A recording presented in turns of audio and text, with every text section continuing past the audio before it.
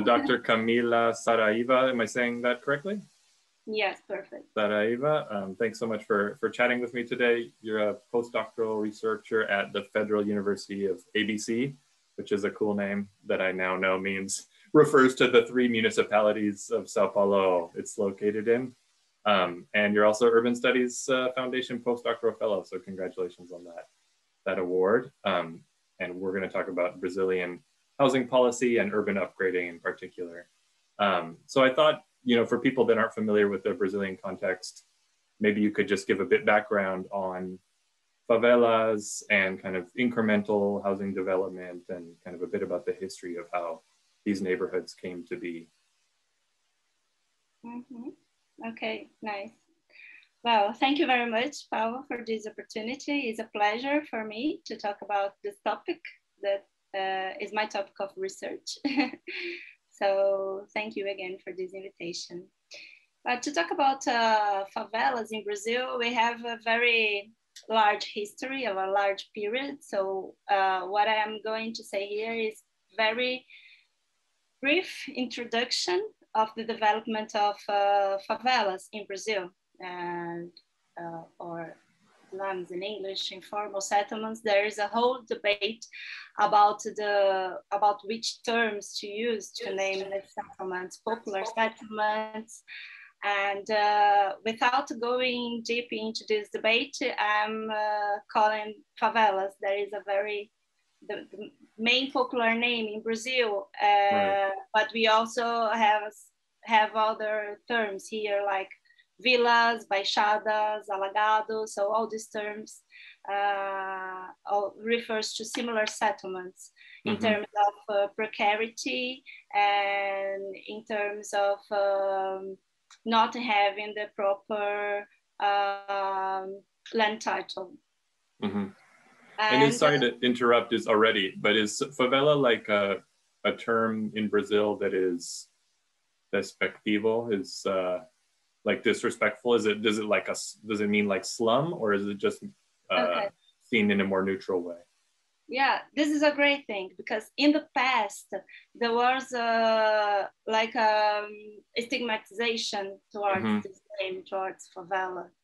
I mean, more recently, from the 2-3 decades ago on, and favela, the term has also created a kind of identity. So people who live in favelas started to identify themselves as favelados, as moradores de favelas, like favelas dwellers, and in a action of counter this stigmatized view and to build a positive image of them, of their effort of being there, of their way of life, of their creativity, and also to name their struggle for the right of being there, of receiving improvement of infrastructure and everything.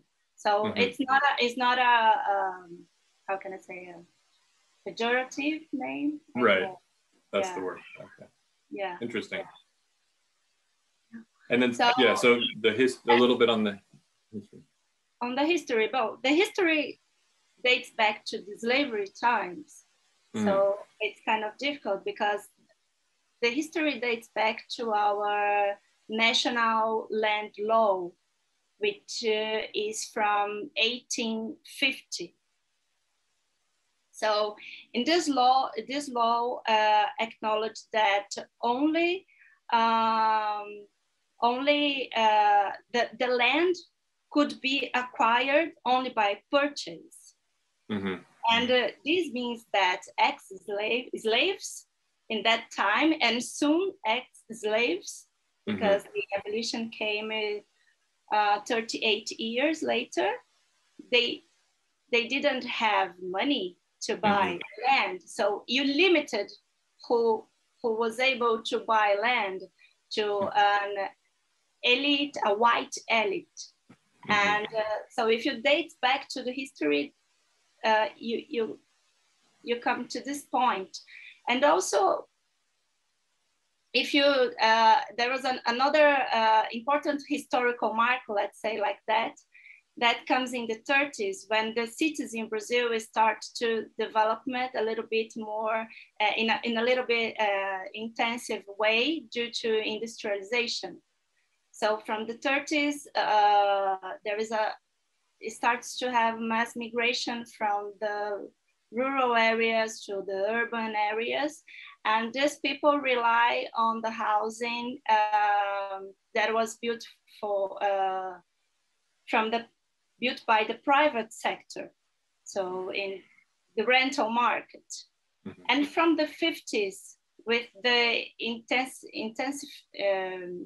intensifying of industrialization, the rental market was not able to house all these people, and these people then start to live.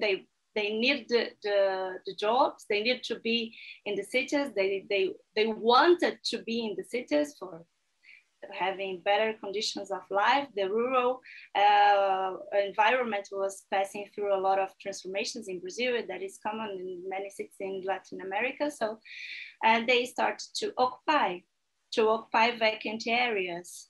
Mm-hmm. Vacant areas because the market didn't want them. So slopes and areas near the rivers, and that's the origins of favelas in the main Brazilian cities, let's say. And then you have to look to the housing policies in Brazil. So until the 60s, we didn't have major governmental body of housing production in Brazil. So if you think that we started this history in 1850 and with urban development taking on more intensively from 1930, only 30 years later, you have some kind of governmental body to right. deal with housing, with public housing, social housing production.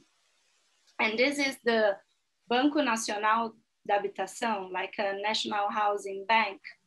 It was created in 1964 in Brazil, and it existed until 1986. So somehow of 20 years. Mm-hmm. So the problem was that in these 20 years, a lot of progress took place in the sector in Brazil, like the creation of specific funds for housing policies. I mean, all the bureaucracy to put this production forward, but there was no subsidies for the most poor. And what the history and the data show us is that the production of the BNH, this National Housing Bank, has privileged the middle upper classes instead of the poor, because they lack of the capacity of repaying the investment for the state. Mm-hmm. The bank crashed in 86. And from 86 to middle 90s, there was no federal, no national housing policies. But the problems of the slums the favelas were huge in Brazil. So many subnational governments, many local governments, municipal governments start to take place, start to put some programs, develop some programs to deal with the favelas program. And, the kind of these programs was intended to bring infrastructure to these favelas. Initially, they were very punctual, not very much planned. So we used to say that we had a infrastructure without projects, until one point that we have many projects without infrastructure now. At the beginning, it was something very, how can I say, very empirical, you know? Mm-hmm.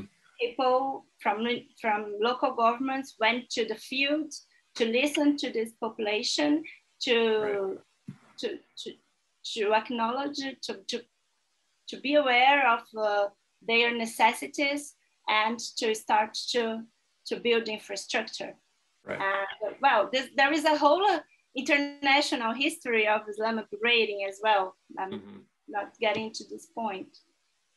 Yeah, so that's a really great overview, and a very interesting story. And I mean, similar to, like you mentioned, to a lot of countries in Latin America where you have this rapid urbanization and basically governments ignoring the people coming from the countryside that didn't have money, and then those people just kind of figuring out places they can live without getting kicked out. I wonder, so in some countries, there was maybe more invasion or squatting on public land or on private land, like you say, that was like unproductive private land on hillsides or near riverbanks.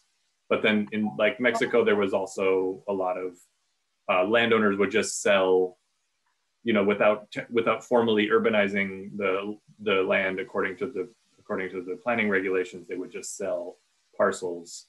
I wonder, I mean, I guess there's probably a lot of variation across Brazilian cities in terms of the origins of the neighborhoods that eventually became favelas.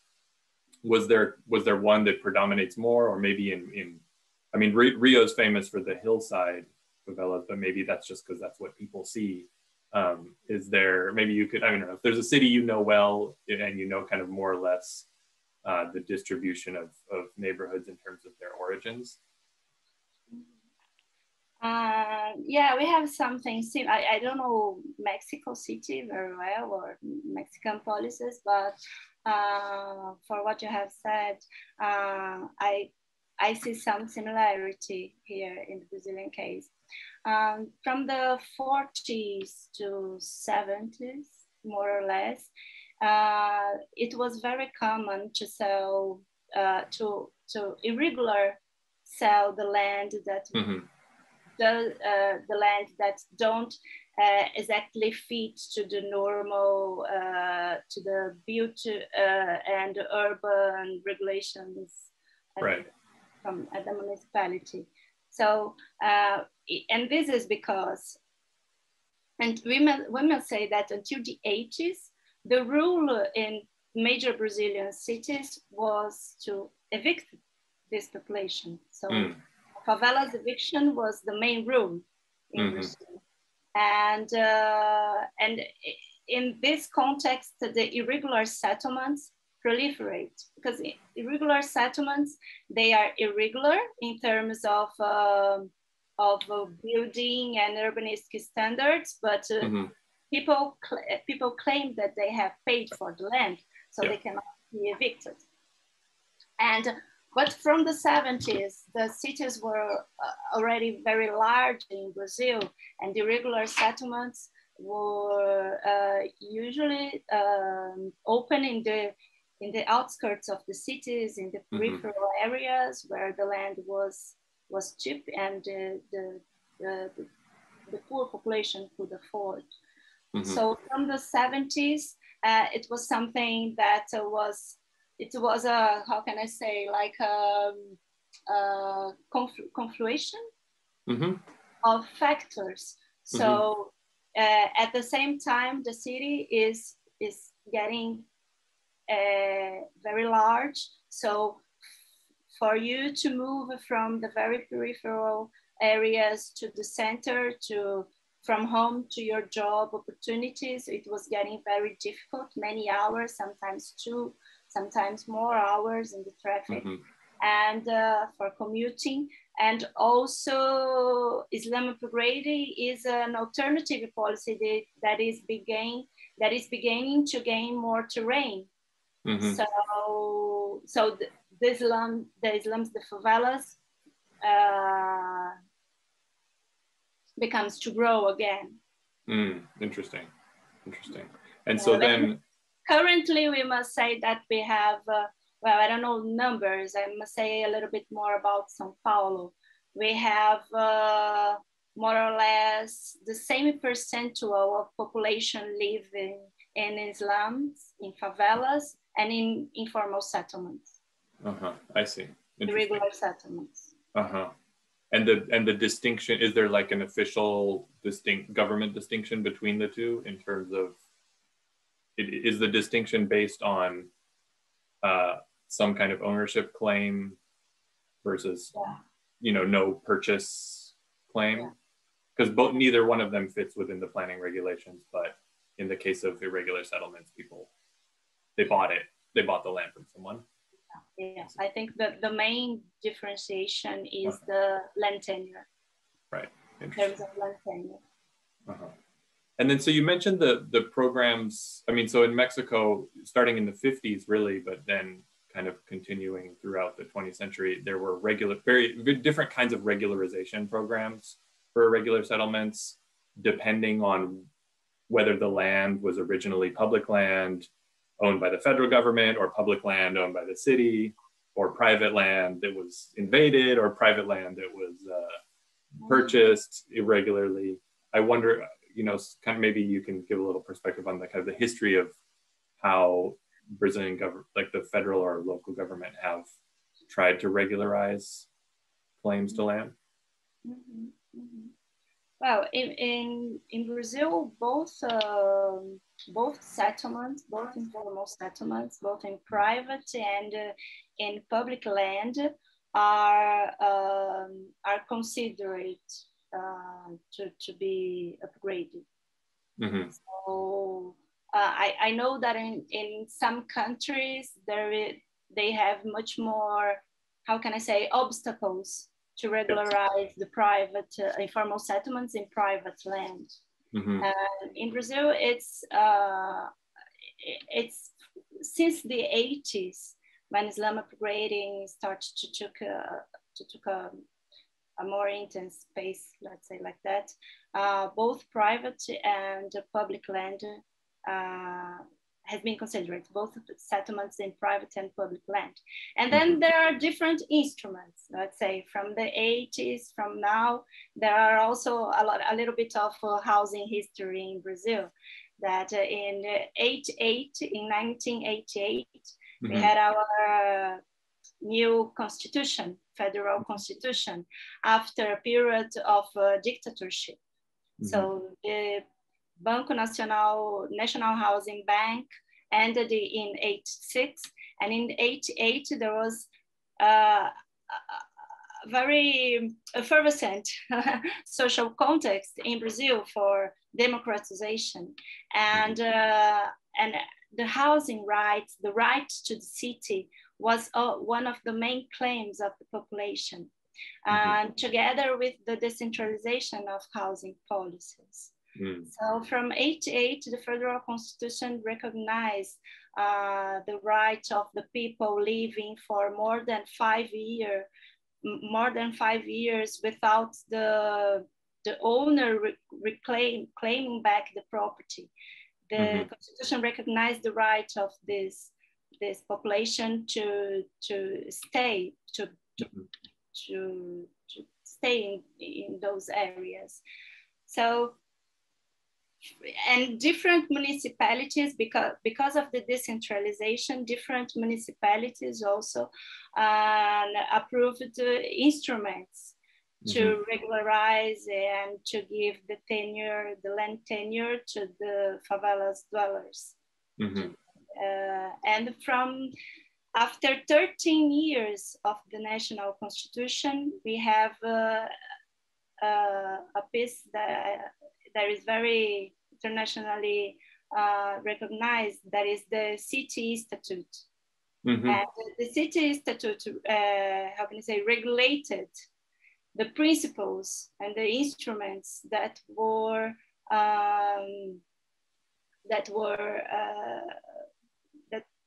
written in our constitution. So from 2001, we have much more. It become much more. How can I say? Spread in the country the use of these instruments. Of course, we have we don't have a perfect situation. Still, Sure. many municipalities struggle to implement the instruments. Many local governments even don't want to. Yeah, but, that's what but I mean, in terms of the legal framework to regularize public and private land in Brazil, it's possible. Yeah, I mean, the Brazilian comparison is so interesting to me because, you know, I'm studying in California how the state government is trying to create more and more rules that guide municipal planning activities and kind of put, you know, standards and expectations around planning activities and this intergovernmental dialogue that happens. And so in Mexico, also the federal government is trying to, very much inspired, I think, by the Brazilian history, is trying to create kind of a stronger federal oversight of municipal planning activities in many different areas, right? So I think that, I mean, in Brazil has been, I think, very influential. The city statute has been very influential in that regard.